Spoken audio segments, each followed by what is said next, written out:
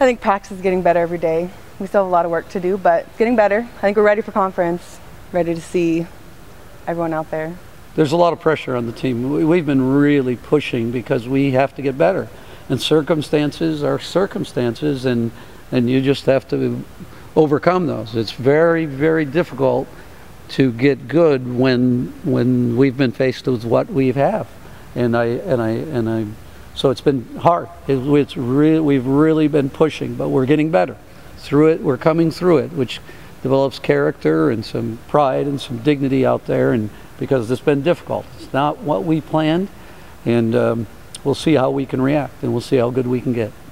We're glad to be home. We don't have to travel. We're at home. We're comfortable. We don't have to be in a plane for 4 hours and drive for 4 hours. So our bodies are more ready.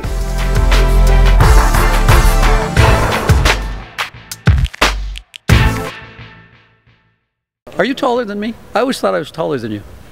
You see, very good. That's much better.